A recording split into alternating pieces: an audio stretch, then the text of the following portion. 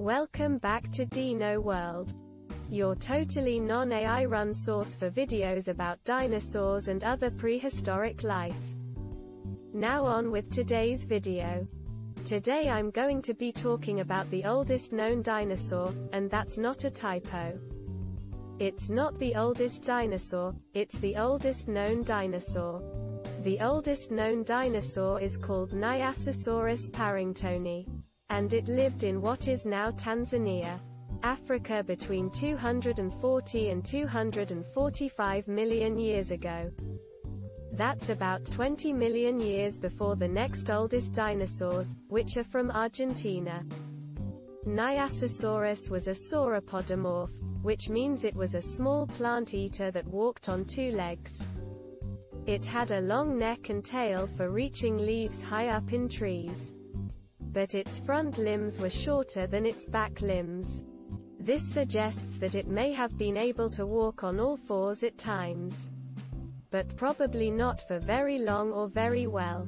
It also had teeth in its mouth instead of leaf-shaped teeth like many other early dinosaurs had.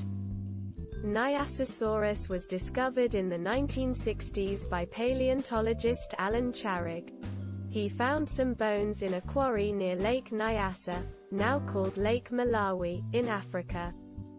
Charig thought these bones were from an early mammal-like reptile called Lystrosaurus.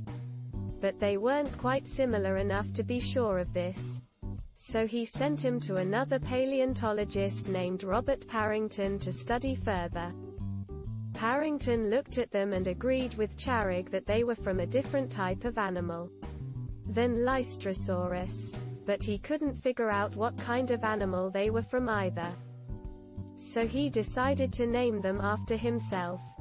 And so Nyasasaurus parringtoni was born. In the 1970s, another paleontologist named Donald Brinkman studied Nyasasaurus and found out that it wasn't related to Lystrosaurus after all. Instead, it was related to other early dinosaurs like Eoraptor and Herrerasaurus. Brinkman also found out that Nyasasaurus wasn't even the earliest known dinosaur. There were older ones than that.